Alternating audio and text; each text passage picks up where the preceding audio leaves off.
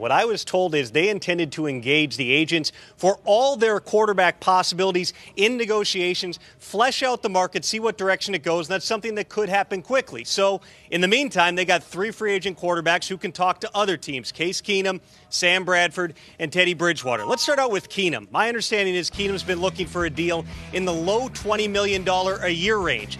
If that number comes down, if the league decides that he's more of a bridge option than a long-term starter, then there could be a bunch of teams involved. It would make sense for the Buffalo Bills to be looking at Keenum, the Denver Broncos, potentially the Arizona Cardinals. The Bills also a possible fit for Sam Bradford. I'm told that they do have interest. The question on Bradford is not talent, the former #1 overall pick.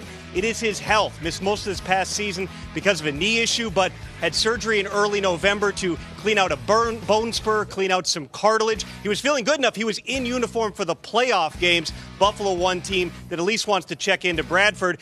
The most is unknown about Teddy Bridgewater. Really hasn't played football over the past couple of years. The Vikings remain interested, Patrick, in all 3 of these guys. The difference is with Bridgewater, because it has been so long, there's really not a scenario where he would come back as the presumptive starter.